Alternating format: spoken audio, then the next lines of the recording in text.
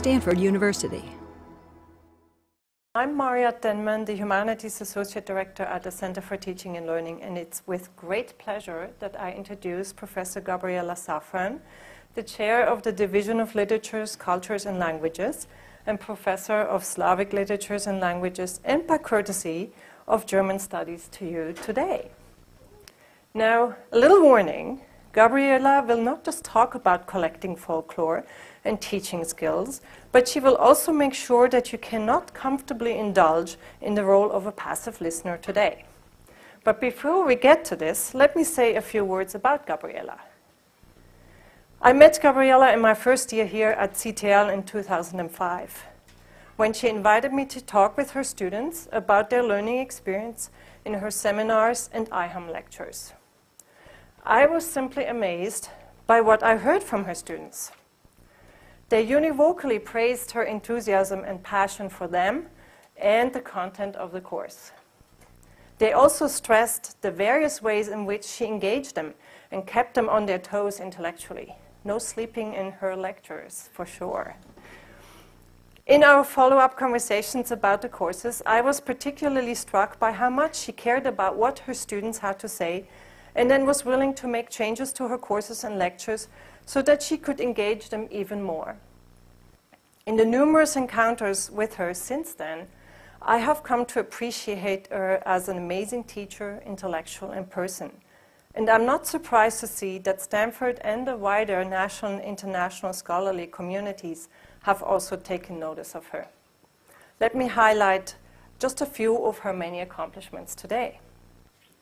Gabriella received her BA from Yale magna cum laude with honors in Soviet and East European studies in 1990 and pursued a PhD in Slavic languages and studies at Princeton.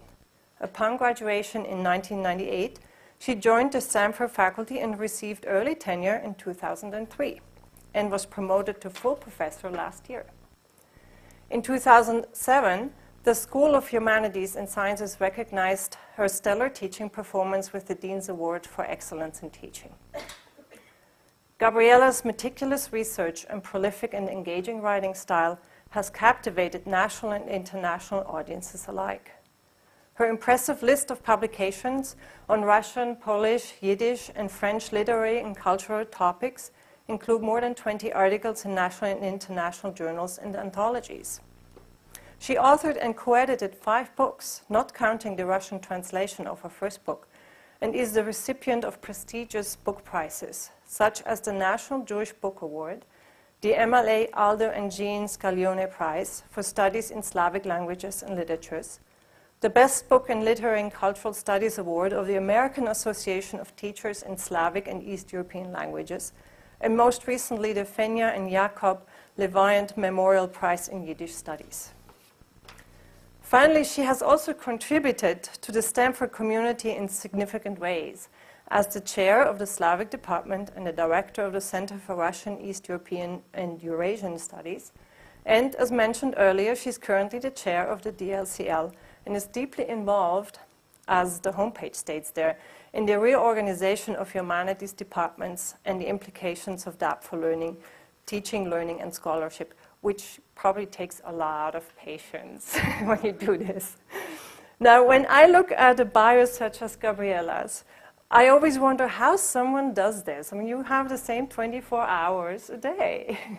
What is it? And I don't know you that well, but I think maybe I have an answer. I mean, you have such a way of touching people.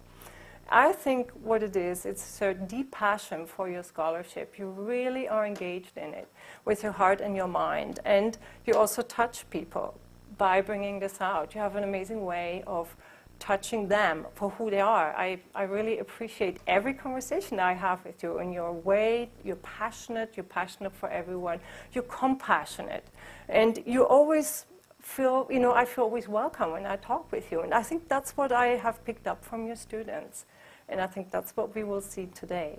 So please join me in welcoming Professor Gabriella Safran.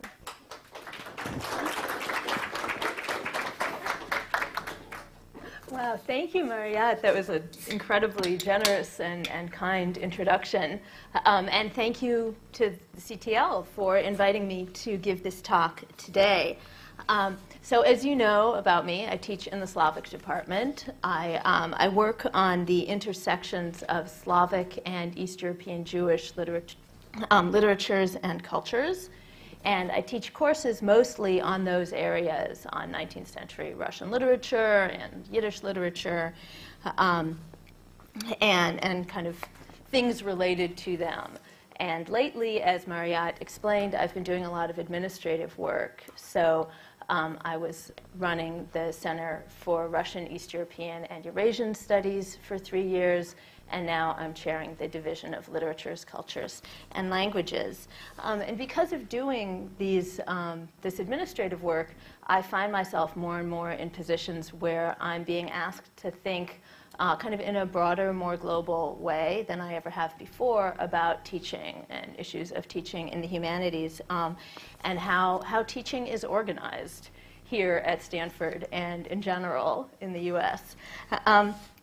So because of this position that I find myself in, I decided that I would like to talk today not about my kind of standard teaching experience, which is, big lectures for IHUM or small department seminars, but rather I would talk about a one-time experience, a one-time teaching experience that I had last year when I taught a Write 2 class, a Power 2 class, and I'll explain what that is, on folklore. This was a class that allowed me to experiment with some of my kind of current ideas about thinking about teaching and how teaching is organized. And especially this allowed me to think about the relationship between teaching skills and teaching content, or teaching, I kind of want to put quotation marks around that, teaching skills and teaching content, which I'm not sure we need to divide up the way we do. There is a belief at Stanford, and I think nationally, that you can really separate skills from content, that you can learn skills like writing skills, reading skills, foreign language skills, that you can learn them in one place, like maybe in high school, or you can learn them from a lecturer or graduate student. You can learn them, and it's kind of, they're like sort of an object that you purchase. You get these skills, and they're like a computer, or maybe something low-tech, like pencil and paper. And you get these skills, and you put them in your backpack. And then you put on your backpack, and you go off to a content class taught by a latter faculty member, and there you take your skills out of your backpack and you use them. And I actually want to question that formula. I want to question that whole picture. I think that that kind of hierarchy that says skills are this lower level thing and content is this higher level thing, and you get the skills first. I want to suggest that maybe skills and content are a little more closely connected than we have been suspecting. Maybe skills are not just the pencil and paper that you have somewhere at the bottom of your backpack, but in a sense, skills are the backpack itself, and they're maybe also how you wear the backpack, and the way you carry the backpack and the journey, and possibly even the destination as well, the place you go to with your backpack. So that's kind of the introduction to what I want to say today. My talk will be in 3 parts. First, I'll talk a little bit about what is folklore, since I'm going to tell you about this folklore class I taught, and we don't teach a lot of folklore classes at Stanford, so I'll explain what folklore is as a scholarly endeavor. And then I'll talk a little bit about what Write 2 or Power 2 is, what this genre of class is that I was teaching in. And then I'll talk a little bit about skills versus content. So what's folklore? Well, I think we know what folklore is. We have this sort of association. We think folklore is fairy tales, epics, jokes, riddles, songs.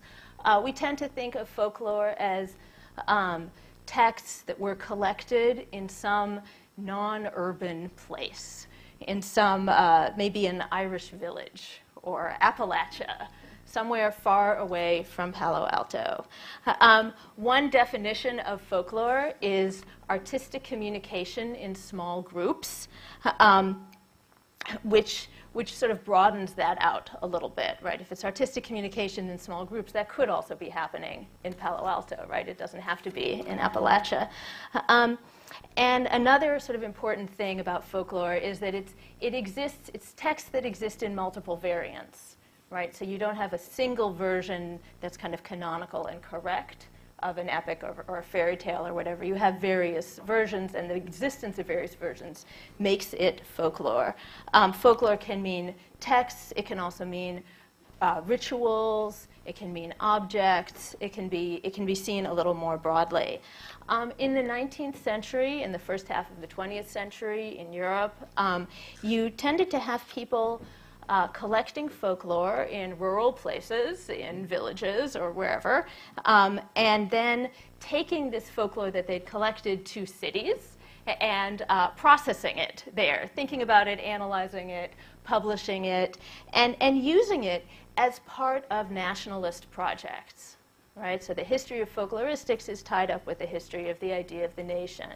And there was this sense that if you wanted to figure out what it meant to be, say, Czech, then you would need to go and collect some Czech folklore. And then you would bring it back to Prague, and you would process it, and you would publish it, and maybe you would write operas based on it or something, and that would sort of further your project of being Czech. Today, folklore is seen more broadly. Folklorists collect more broadly, not only in villages, but elsewhere, like Palo Alto. And it's less frequently the case that the motivations of folklorists are primarily nationalist, although sometimes their motivations still are. And the folk itself is defined differently from how it was in the 19th century. Right? So if in the 19th century there was this sense that sort of folklore is what you get from the folk from an ethnicity, today folklorists say you can collect folklore from any group of people that share any single factor, any single feature. So it could be all the people in a family, or all the people who live in a dorm, or all the people who are on a sports team. They have their own folklore, and that's legitimate folklore, we would say now. So folklorists today collect all kinds of things that you wouldn't have recognized in the 19th century as folklore, like internet rumors or camp songs.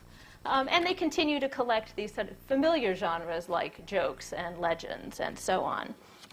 So then what do they do with folklore if their goal is no longer to construct a nation? Then what do folklorists do with the stuff they collect? And the answer is they use it to respond to various kinds of questions.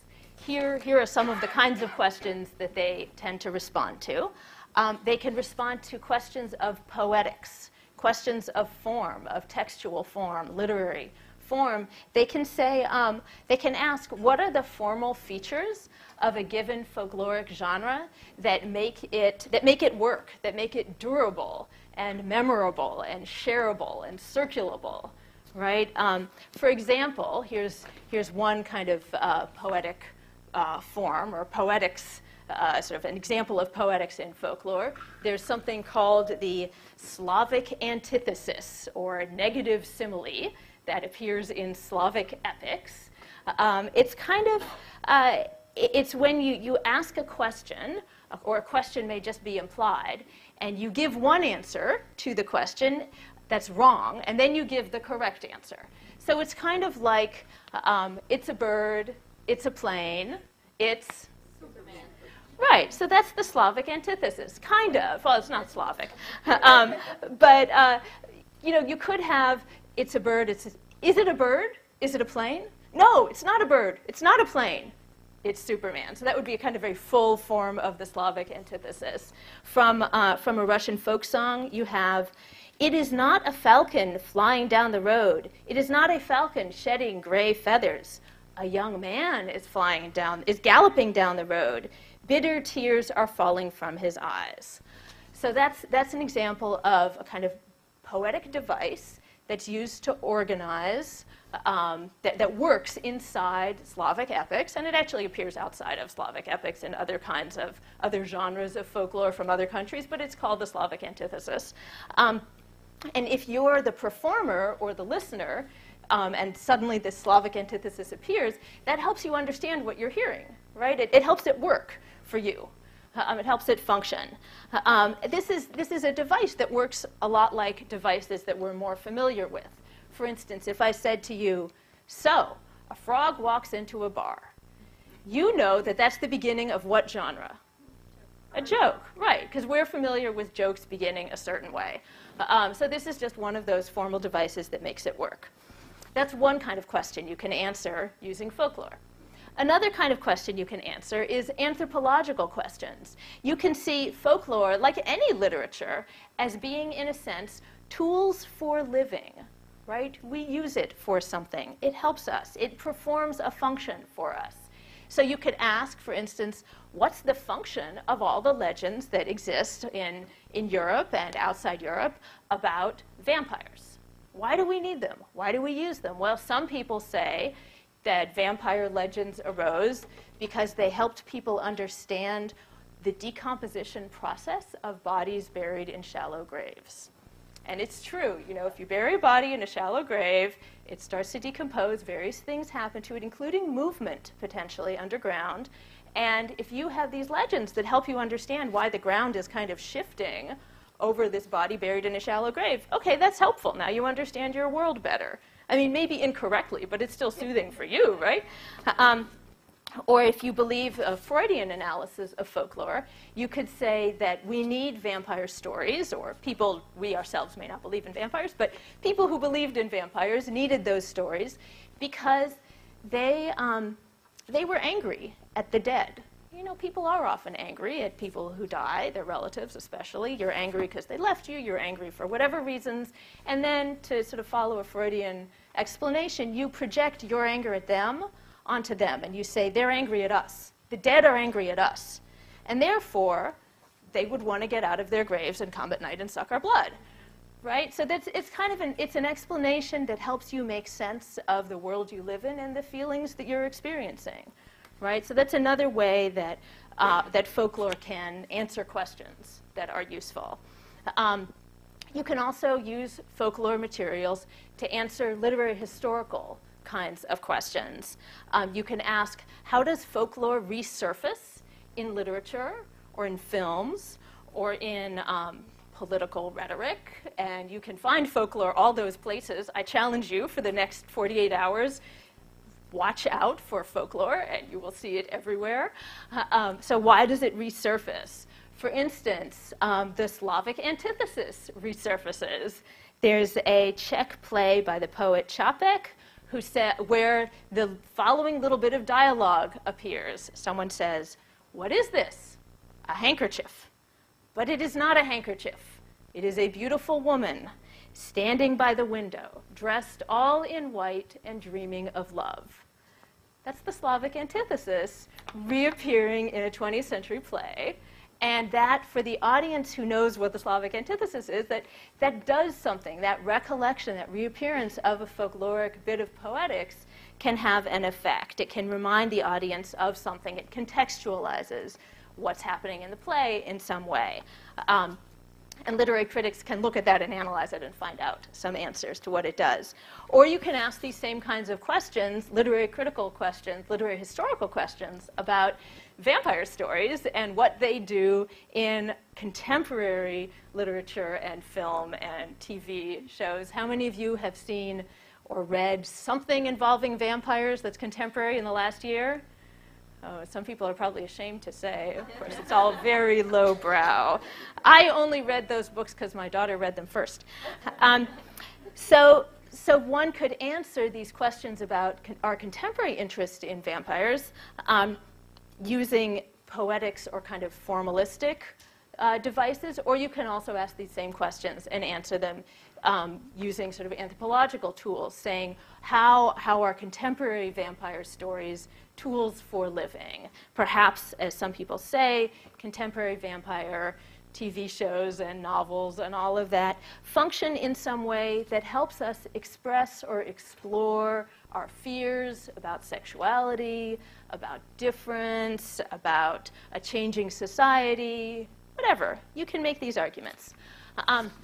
So those are some of the things you can do with folklore, sort of an introduction to folklore and an introduction to folkloristics and some of the questions it can ask. That was all part one.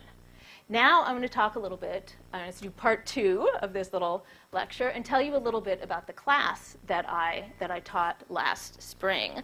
It was a Write To class, which means that it was part of the second, it was one of the, so our freshman composition series involves a power class, a program in writing and rhetoric class that's really very much focused on writing, and then a second class that also is focused on oral communication. And while the first power classes are taught mostly by lecturers and graduate students, the Power 2 classes or Write To classes are also sometimes taught by faculty. And I had spoken to faculty who had taught them and found them really exciting, and so I volunteered to teach one. I had to really work the syllabus around the requirements of the program, so I wasn't free to design the class any way I wanted. I needed to do what the program required. I needed to have 15 to 20 pages of writing that the students would do and 20 minutes of oral presentation. And I brought a few copies of the syllabus in case anyone is just dying to see it. But you don't really need to. It's just if you're fascinated. So the class that I ended up teaching, I gave the title From Vampires to Bathroom Walls, Folklore and Literature. Because I'm interested in vampires, and I'm also interested in what people write on bathroom walls, latrinalia, which is another form of folklore. Slavists always teach vampire courses when they feel like they would like to get more enrollment. I have a friend at Ohio State who taught a vampire course where he actually got the graduate students in his department to dress up in long black robes and white makeup and vampire teeth and to go to the student center and hand out copies of his syllabus, and each one had a plastic vampire teeth stapled on, and he just immediately got 250 students signed up. So, so that doesn't really happen at Stanford. But I had been thinking, well, what if I teach a vampire course? What would happen? So that was sort of something about the content.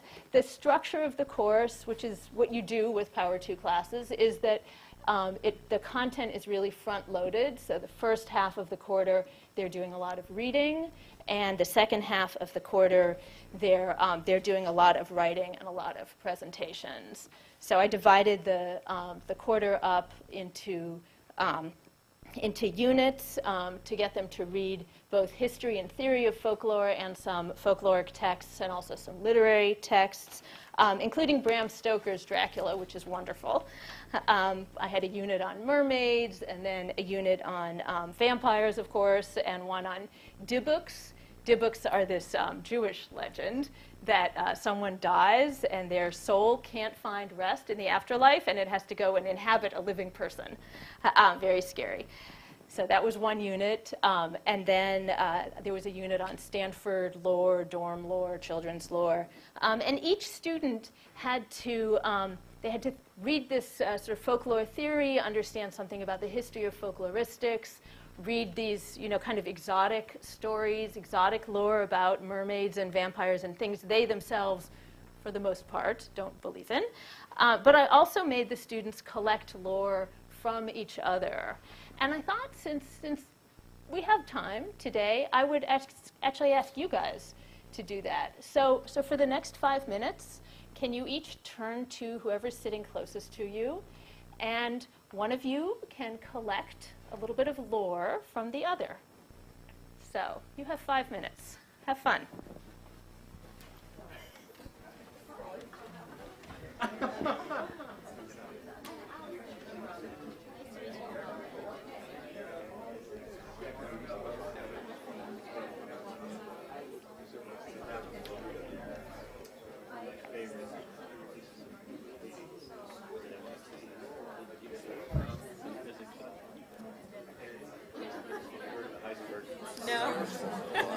see what they're certainly to know the position of the society. Knowing one actually ties the other. So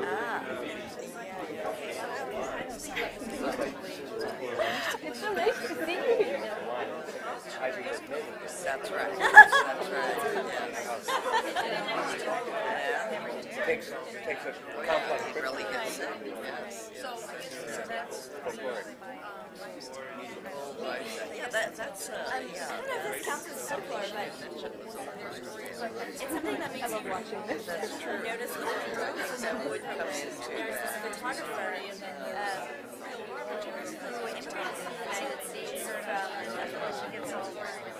And the first time he saw a supermarket was like, You worry all the time. he didn't know what to make of it. And it was just sensory overloading every single day. Next year.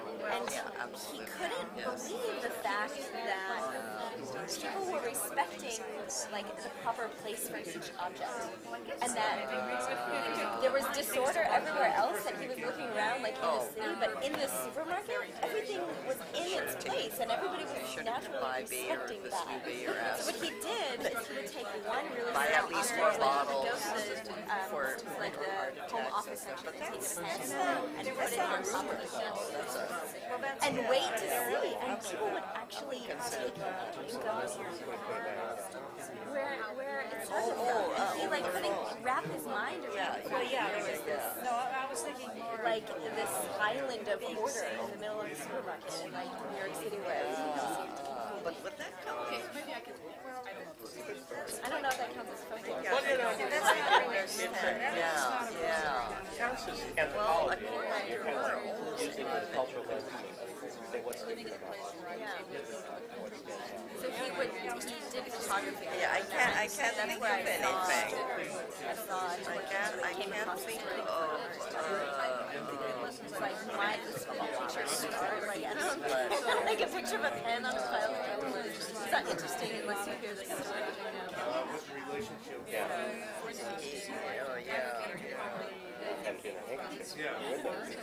my gosh, that's so beautiful. It's so simple. I just got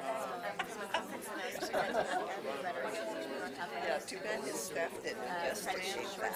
So people were looking at me like, why are you so and like this authentic, this is a big thing. Like you can, it has a name in English that allows you to identify it, but it's not like practice that you like readily identify in other countries. And that's my finding. That's when my girlfriend, whatever she was, And it calls it bad word.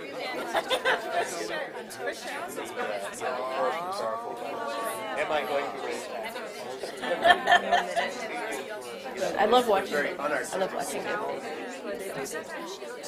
yeah, she has a kind of a, I do French literature. kind of has this kind of look. Yeah, she does. But maybe she had something to be angry about. I don't actually have an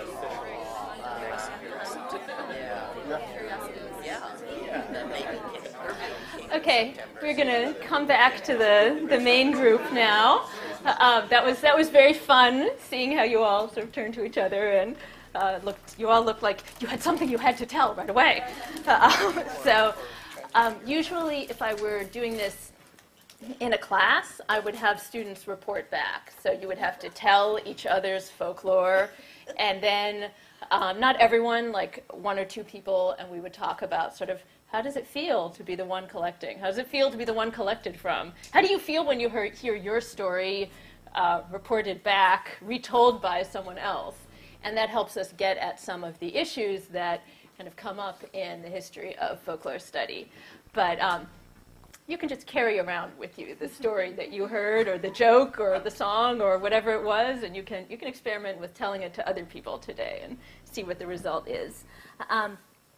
What I found worked in my my Write To class was partly that I think they liked the kind of interactive aspect of folklore and the actual experience of collecting something felt exciting to them. It made them feel, I think, somehow capable, which was good. I really liked how they had to give all these oral presentations, and we had to think a lot about oral presentations. And at the same time, we were thinking about folklore, and we found ourselves asking the same kinds of questions of oral presentations that we were asking of, legends and fairy tales and jokes, which is what makes it work when it works, right? What makes a joke work? What are the devices that make it work? What are the aspects of performance that make it work? And when you're already asking those questions, it's a little bit easier than to ask about yourself. What made my three-minute presentation work? Or what made it really not work? What makes it sort of durable, circulable? Well, you don't necessarily want your presentation to be circulable, but what makes it work? I felt that the students got very engaged with the topic, so they each really came in with one topic that they wanted to pursue throughout the quarter, one folkloric topic, and they really, for the most part, stuck with that topic throughout the quarter and kept coming back to it, and were really devoted to it, and their work got more and more sophisticated over the course of the quarter. Something that I found very exciting about this class is that it put me in touch with students that I stay in touch with. So I have a student going to Turkey this summer to take photographs and stay on her relatives' couches and somehow think about folklore. And I have another student going to France where she will work on organic farms and ask people about fairy tales. Sounds like fun, doesn't it? So that kind of ongoing experience or sort of ongoing connection to students is something that kind of grew out of this class more than I saw it grow out of my other classes. There were certainly things that didn't work so well with this class for me. I never felt that I really had a good timing device for timing their 3-minute presentations, and I kept cutting them off slightly early or slightly late. And there were a lot of organizational issues with, this class had a lot of moving parts, and I kept feeling like I was losing hold of some of them. And I was concerned that I kind of was emphasizing the collecting of folklore over literary approaches to folklore, and that a lot of the students were interested in literary approaches, and we didn't have enough time in class to think about them. But I hope that I'll reteach the class someday and be able to fix the things that didn't go so well. Some projects that I thought were really great came out of the class. Some of my favorite papers were on, there was one on Romanian Christmas carols. There was one on Bigfoot legends. The plural of Bigfoot is Bigfoots, by the way. It's not big feet.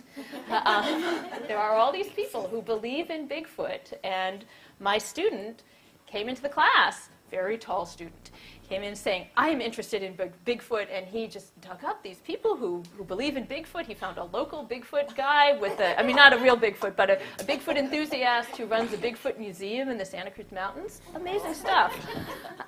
There was a really great paper on Mormon camp songs, Mormon girls' camp songs, and how they're the same all across the country. Wonderful paper on flamenco dancing. By students who really came in knowing a bunch about the topic and wanted to take it yet further. I wasn't 100% convinced about the final assignment that I had come up with for the class, which was a performance. So students, the last thing they had to do was perform either a piece of folklore that they'd collected or maybe a little skit about the process of collecting folklore or something based on folklore they'd collected. So it didn't overall work that well, but one student came up with this really excellent dance song about the reptilian conspiracy theory. That's the theory that all of our political leaders have been taken over by these kind of reptiles. Very interesting. It's all over the internet. And his song is pretty good. I thought about playing it for you all, but it's sort of technically complicated. But if any of you really want to hear this song, it's called Aliens Party 2. Send me email, and I'll send you a link. So that's a little bit about the class itself. That's sort of part 2 of this lecture. And now just for a few minutes, I'll tell you some conclusions that I came to out of this teaching experience, conclusions about skills and content. This class, I felt, gave students a place to develop their skills of writing and oral presentation, which is good because it was supposed to develop their skills of writing and oral presentation as a Write To class. And I think it also gave them a chance to practice skills, to develop their skills of literary analysis and close reading. And for a surprisingly large number of students, it gave them a chance to develop skills in foreign languages. So these are all kind of things we really think of as skills. At the same time, this class, I think, gave students a bunch of content. There were sort of details. They learned a lot about vampires and their alternative lifestyles. They learned about the Slavic antithesis. But they also learned a lot about the history of folkloristics, the history of how people have thought about folklore over the last 200 years, which is also kind of intellectual history. It's bound up with a lot of other things in the intellectual history of the last 200 years. And it's also bound up with the history of literary theory. So we were kind of going over all of that, I think, very important ground with these students. And I think that, I hope that the students came out of this class with an awareness of how certain approaches to text, certain interpretive approaches, are linked historically to certain ideas about the nation, about ethnicity, about knowledge, progress, time, and space. So big issues come into play when you're analyzing text, and I wanted students to be more aware that that was happening when they're analyzing text just in their regular life, not only when they're sort of formally analyzing text in a class.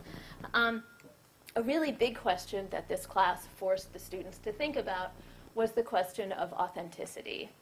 I found that the students tended to come into the class with a very great certainty that some things are authentic and other things are not authentic. They tend to feel that some people, maybe their parents or their grandparents or their language teachers, are authentic. That people somewhere other than Stanford or other than the US or living sometime other than the 21st century are authentic. But that they themselves, our students, feel that they are not authentic, I believe. Our students are, as we all know, very energetic and capable and forward-thinking and ambitious. We fault them sometimes for thinking too much about the future and for thinking especially too much about their own futures. But what I saw in my folklore class made me feel that our students are also a nostalgic generation. They believe that they have come after something, that it is too late for something, that something very precious, which may be cultural or historical or ecological or moral, something is on the verge of extinction, or perhaps it is already gone. In this class, I tried to get my students to become more skeptical about their own notions of authenticity. I wanted them to approach this question of authenticity, to approach kind of claims of authenticity with the question, who is claiming that something is real, that something is authentic? Who is making this claim and why? Who is benefiting from the making of this claim and why? How do they themselves, my students, how do they benefit from asserting or believing that, say, certain flamenco moves are authentic while others are inauthentic or modern? And what are the implications of this kind of claim, not just for the dancers, but for the audience, the restaurant owners, where flamenco is often performed in restaurants, I've learned. All of these people, what's bound up with this claim? And I think that this issue of authenticity is connected to the issue of skills versus content. I think that students who think that something else, someone else, contains, sort of is authentic, but oneself, one is not, this leads my students, this leads students, I think, to be kind of hesitant and cautious in their approach to research and analysis. It leads them to be somehow curatorial rather than analytical in approaching texts or situations. And I think this is especially the case with language skills, with foreign language skills. I think our students tend to feel that, I mean, they've mostly studied foreign languages, and many, many of them are heritage speakers of foreign languages. So they speak it at home, but they don't speak it as well as their parents, and definitely not as well as their grandparents. And this sense that they tend to feel that their language skills are not authentic, that they, in a way, are not authentic as speakers of some foreign language. Someone else is authentic, their parents, their grandparents, their teachers, but not them. And this fear of inauthenticity leads them, I think, to be reluctant, or makes them reluctant to use their foreign language skills for research. It makes them reluctant to take their foreign language skills into a content class and try to actually use those skills to find out new information. This is something that, as the chair of the Division of Literatures, Cultures, and Languages, I've become really fascinated by, because we have hundreds and hundreds of students at Stanford who take second-year foreign language. They do it not because of a language requirement, because our language requirement is only 1 year, right? So pretty much out of interest, they take second-year language, and then very often they stop. They don't take third-year language. They don't take literature classes taught in the language. And if you talk to them, so I've been talking to them and running these sort of focus groups and surveying students and trying to figure out what makes them stop. And they say, among the many things they say, is this sense of, it's too hard. You know, I can get to the end of second-year language, but I can't go on because that would require me to do these kind of grown-up things with the language, and I can't do that. I'm not ready for it. And in a way, I feel that this is another kind of fear of inauthenticity that really lines up with that sort of anxiety around inauthenticity that came out in the folklore class. And I feel like one thing that was exciting for me about the folklore class was that a lot of students, many of them heritage speakers, but some of them classroom learners, were for the first time using their foreign language skills to answer sort of intellectual questions, to answer questions taught from a content class. They were going and interviewing their parents or their grandparents or whoever, or reading texts that they found in books or on the internet, and they were really using those foreign language skills for something outside of a foreign language classroom. And I feel like the more we could do that, the better. And they were learning from each other how to do it. They were watching each other do these, infinitely many oral presentations. So they all were very aware of each other's projects, and they were seeing, this person, she's using her Romanian, so I guess I can go use my Turkish, even though I feel very shy about my Turkish. I also think that there's this kind of tie between content and skills that was so vivid to me in the situation around foreign languages in this classroom also was visible to me in the connection between sort of content and writing skills in English, analysis skills in English. I think that as students analyze text, write papers, they should be asking folklore-type questions. They should be asking questions around function and audience and poetics and, when I'm using this word, who am I speaking to and what's the effect I want to get? These are, in a way, content questions. They're folklore questions, but they're also questions that I felt like it was important for my students to be applying to their writing. So it's another connection between writing and skills, and I felt like the more they were really engaging with folklore-type questions, theory questions, the more they were able to find their own voice for their writing and find kind of clear, audience-centered ways to make arguments, in writing. Teaching this kind of class, teaching a kind of skills-based content class, requires a lot of time. And as we all know, we at Stanford are in the process now of rethinking undergraduate education and rethinking our requirements for undergraduate education. And I know that this kind of intervention that I'm making today really sort of intersects with conversations that are happening all around the university, and I'm sure we've all been part of those conversations perhaps many, many, many times. So I wanted to kind of clarify what I'm saying in relationship to what's happening at Stanford around rethinking undergraduate requirements.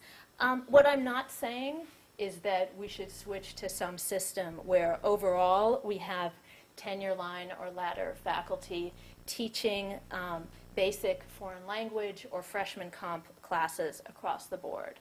I think that if we expect our ladder faculty to maintain research agendas and do administrative work, then they can't possibly do the entire amount of intensive teaching that skills-based teaching requires. I do think, though, that we need at Stanford, we need more conversation and interaction between the content and the skills teachers. I think this goes for foreign language teaching, it goes for writing teaching, composition teaching. I think we need, in general, greater clarity about the learning goals that we set for our students, and that this should be the case in content classes just as much as it is in skills classes. And I think we need to work harder and more kind of systematically to discover and articulate the connections between content and skills that are as fundamental to our classrooms as they are to our students' lives after they pick up their backpacks and leave us. Thank you.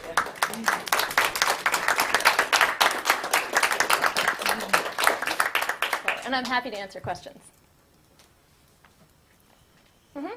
How many students were in that Right To class? 16. And how did you work the feedback along the way, your feedback to them? So there were 16 students. Right To classes are capped at 16. They apply.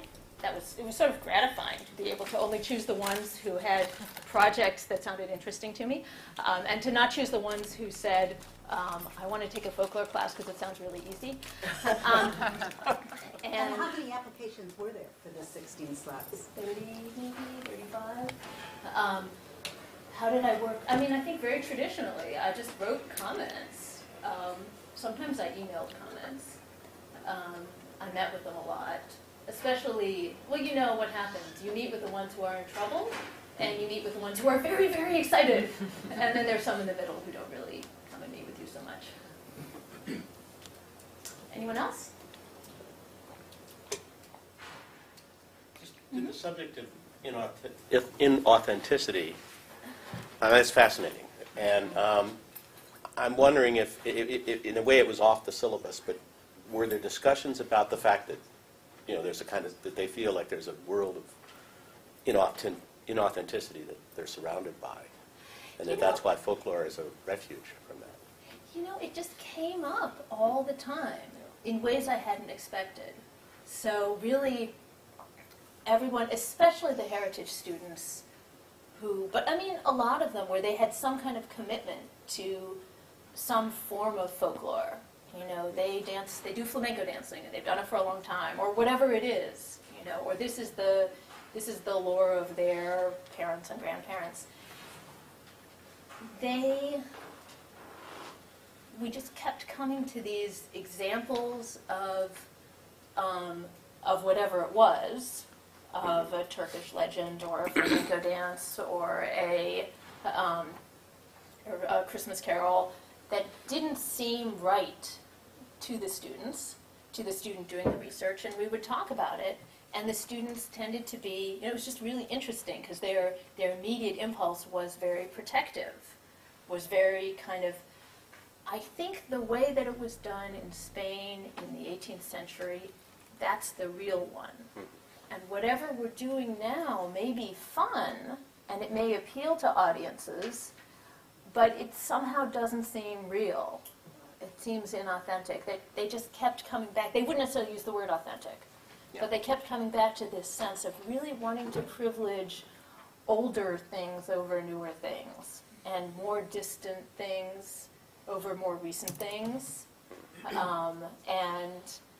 Yes, I see students. I'm teaching an upper level folklore class this quarter, and one of my students is here. So I had those students. It was not a Write 2 class, it was a very different format, but I had those students collect folklore, and several people came back. Several people collected from their own, parents or grandparents, and several people reported to me this sense of kind of, I heard one story from my grandmother and another from my dad, but I assume my grandmother's right. Right? Because that's sort of the more authentic version. Right? So it's there all the time. And in some cases, of course, your grandmother's right. I might go ahead and guess that in more than a few cases, one of the issues with the divide between skills teachers and content teachers and languages is that there are a lot of content teachers who may be teaching a language which is not their native language. So an American teaching German, and they haven't taught a skills class in a long time. And so they themselves may feel kind of inauthentic going back in there. And it's horrifying when you get to a certain stage in your career and you have to be humbled by going and trying out again and then recognizing this inauthenticity in you as you're trying that.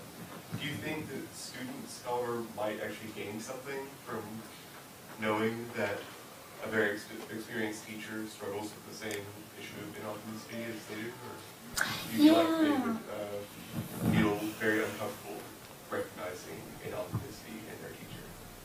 That's really interesting. I do think it's absolutely true and tremendously perceptive of you to say that this concern around inauthenticity is one that that troubles our teachers as well.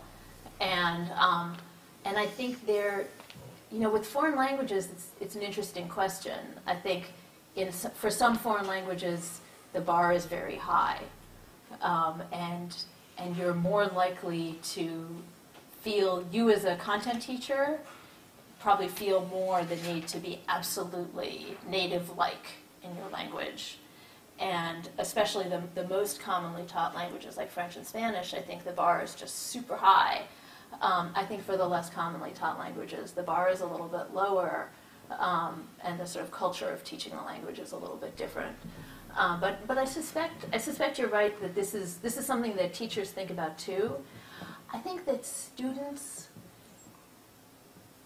it's intriguing. I've been thinking about this. I think that some students really do want to know that, you as an adult, like I started learning Russian as an 18-year-old, right? And my Russian is pretty good, but it's not perfect. But in Russian, that's not so bad.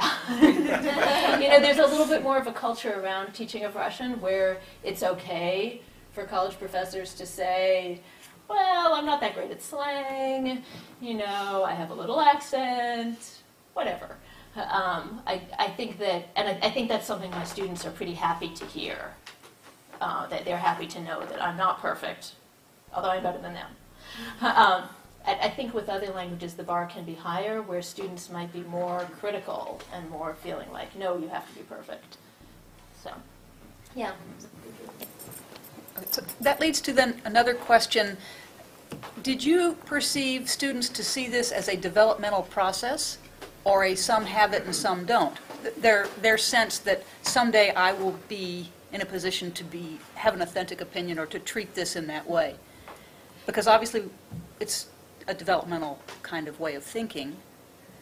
What was your take on that? Yeah, that's so interesting. It's a developmental way of thinking in that I think students at 18 and 19 who've just left home, and this was freshmen in my folklore class, right? So they're especially likely to feel that someone is authentic and it's not them, right? But at the same time, this is a developmental way of thinking that's been sort of dominant in how people see folklore for about 200 years. We haven't developed out of it, really.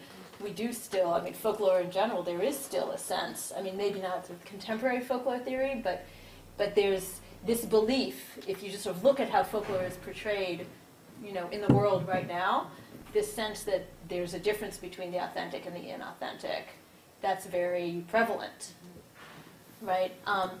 I think in terms of foreign language skills, students do get over the great concern with authenticity at a certain point. You know, if they persist with studying a foreign language, at a certain point they stop worrying about, am I just as good as a Frenchman or not? And they start worrying more about, is my honors thesis as good as someone else's honors thesis? Which, of course, is something you have more control over. Exactly. Apropos to accent, you will listen now to real accent. Well, you know, for me it's a kind of historical day. I remember first time 11 years ago, I was invited in 2000 to teach first time at Stanford. I am originally from Russia, you can hear. And I got 2 emails at that very moment when I was invited from 2 great American ethnomusicologists, Bruno Nettel and Mark Slobin. And both of them, they did not know that they are writing the same text. They congratulated me not because I was accepted to teach, but because Stanford, maybe for the first time ever, will learn something about ethnic. 11 years ago, it was so exotic to teach something connected with folklore. And now, I guess it's a historical day. For me, it's a historical day that Gabriella Safran speaking publicly in such a special audience, a special day about folklore. It's kind of, you know, revolution. So it's first point. Second point, about lessons of folklore. I'm glad Gabriella raised that question. It's my favorite question. There is one moment which I would like to add. Folklore is a wonderful material for all philosophical approaches of today. And first of all, folklore teaches us to be modest. Do not pretend that you know the truth, only you. And my concept is better.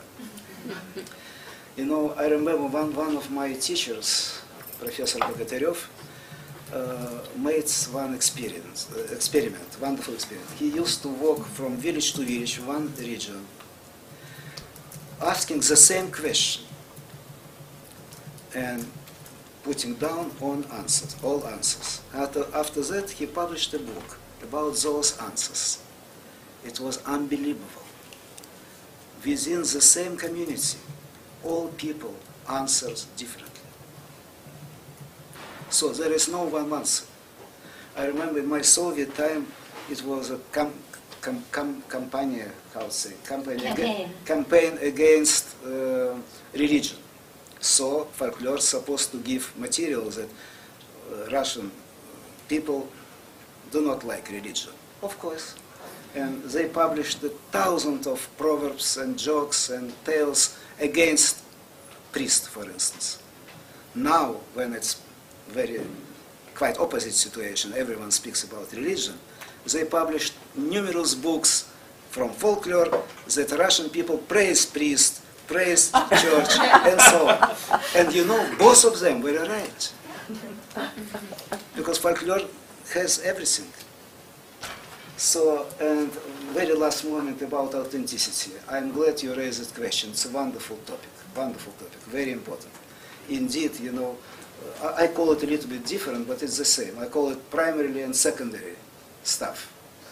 And you know, all of us, we are secondary. We have to admit it. It's not bad or good, but it's such a situation. In comparison with what you call authentic, of course we are all secondary. All students, all professors, all textbook, all our language, all our accent, everything secondary. But it does not mean that secondary is bad. Secondary, it's a real life. And maybe always people used to do secondary. In every epoch, they thought about something primary. So it's a wonderful topic. And I congratulate you and congratulate Stanford with such an event. Thank you. Yes, I've been very lucky to have Professor Zemtsovsky here at Stanford as I've been learning how to teach folklore, something that I was never trained in as a graduate student or an undergraduate. And I've gone to Professor Zemtsovsky and gotten lots of suggestions for books to read and things to assign, and it's been great. It is such a funny thing that Stanford didn't have folklore and it didn't have ethnomusicology. Absolutely. But now it does. So we've actually we've hired an ethnomusicologist in our music one, but one is so much more than zero. So yeah, there's some shift is happening. Yeah. So I have a question related to that, which is I'm wondering if there was any backlash against teaching folklore and against teaching these things that I presume some people would call, you know, of lesser importance or of less literary merit or less rhetorical value, things like that. And I can hear, you know, that criticism already coming from some people. And is there an attitude about what kinds of texts are worthy of being the object of study? It's so interesting. Yeah. I mean, I think, you know, in my department, some people have said to me, I'm glad you like folklore because I don't like folklore. You know? So there is, in Slavic departments, folklore is more canonical as a field than it is in most other literature departments, and that's for historical reasons that have to do with the place of folklore in pre-revolutionary Russian academy and the Soviet academy. Folklore just has a very high status in the Slavic field, and indeed, I think, you know, in my department, people did see it as kind of embarrassing that we didn't have this kind of class, and it's a very basic thing. I haven't really talked to people outside Slavic about this class so much, but I suspect you're right. I think it is it's less canonical in other national literatures in the ways that other national literatures are taught. But at the same time, it's you know, a lot of people throughout national literature departments are thinking about approaches that in various ways draw on the social sciences. Yeah. And this is just one of those. There's a lot of people interested in kind of anthropological questions, linguistic questions, and questions around, you know, analyzing a lot of data. I think we in literature departments are very good at analyzing a single thing. But now I think there's increasing interest with the sort of rise of the digital humanities and with just sort of the literary critical, theoretical approaches of the last 20 years in thinking about, well, what if I don't just write about this novel? What if I write about the whole universe of stuff outside this novel? And once you go down that path, away from just War and Peace, right? You find yourself in a universe in which folklore is pretty familiar and acceptable as a discipline.